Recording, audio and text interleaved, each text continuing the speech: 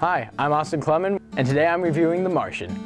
The Martian is a movie directed by Ridley Scott starring Matt Damon, and it's about an astronaut's struggle to survive on Mars by himself after being stranded there by his team after they thought he was dead.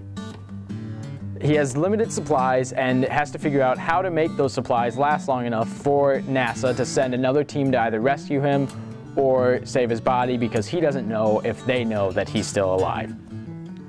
The movie is acted flawlessly, and the chemistry between all the characters is so thick that you believe that they are their characters. You don't see the actors, you see their characters, which is difficult to do, especially because a majority of the movie, Matt Damon's character and the rest of the cast are separated, but you have to believe that they actually care for each other, and that Mark Watney, Matt Damon's character, is actually the heart and soul of the team.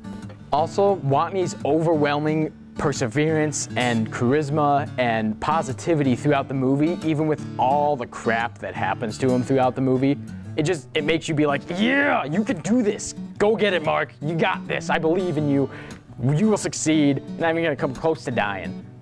And another thing, The Martian, it's not a comedy, but it is one of the funniest movies that I have seen this entire year. Everyone in the theater, we simultaneously burst out into laughter throughout the entire movie. And then also, I didn't go into this movie with very high expectations. I didn't know much about it. I didn't read any reviews, and I didn't read the book.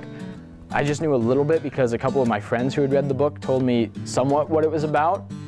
And I loved almost everything about this movie. There were just a few points in there, like there's a segment towards the end that takes place on Earth that I feel like could have been cut a little bit shorter. Would have made the movie, it wouldn't have made the movie any less enjoyable, but it would have made it flow a little bit better, I feel like. And then also there was a few too many F-bombs. I feel like there could have been a little bit less and you still would have had the comedy there that they were going for. So if you like the movie Castaway or Apollo 13 or sci-fi movies, you're gonna love this movie, because I did. And then if you read the book, and loved the book, you're gonna love the movie, because I had multiple friends who read the book and they all said that the movie was super faithful to it and that they loved it just as much as the book. There were just maybe two things that they could think of that had changed but didn't make it any less enjoyable. So 10 out of 10, I'd see this movie again, but I'd give it a 9.5 overall rating. With USF's Movie Moment, I'm Austin Clemen.